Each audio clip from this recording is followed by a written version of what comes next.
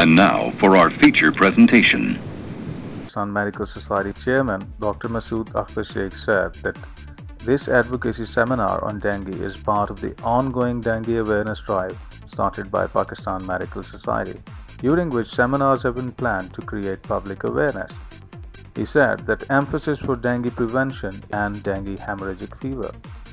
Residents are responsible for keeping their yards and patios free of standing water where the mosquito can produce.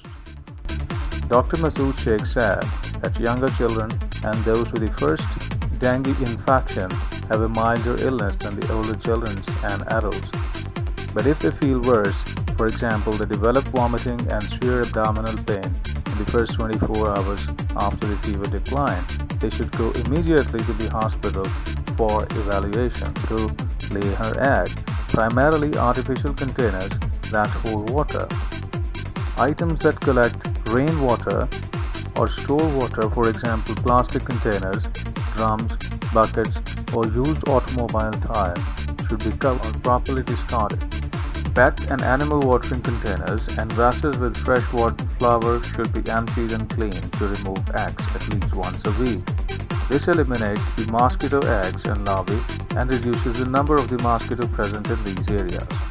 Dr. Masood Sheikh said that published data are limited on the health outcomes associated with the dengue infections among pregnant women and the effect of the maternal dengue infection on developing fetus. Transplacental transfer of maternal anti-dengue antibodies from a previous maternal infection may place infant at greater risk for DHF with the first dengue infection. Registrar King Edward Medical University Professor Dr. Masood Sheikh said that peak biting activity for the vector of dengue is during daylight hours. Avoiding the outdoor or focusing preventive actions during peak hours may reduce risk. Wearing long sleeve shirts, long pants, boots and hats, tucking in shirts and wearing socks and closed shoes instead of sandals may reduce risk to clear room or areas of mosquitoes.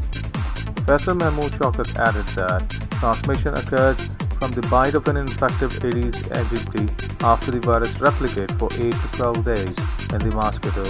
The mosquito can then transmit virus to many other people. Direct person-to-person transmission has not been documented. May be so severe as to require narcotics. Aspirin-containing drugs and other non-steroidal anti-inflammatory drugs should be avoided because their anticoagulant properties can enhance. The Vice Chancellor Lahore College for Women University, Professor Dr. Bushra Mateen said that such advocacy seminars goes a long way for creating public awareness and help to control the disease in a better way. Dr. Tasneem Farasat and Dr. Farkhanda also addressed the first provincial dengue awareness seminar.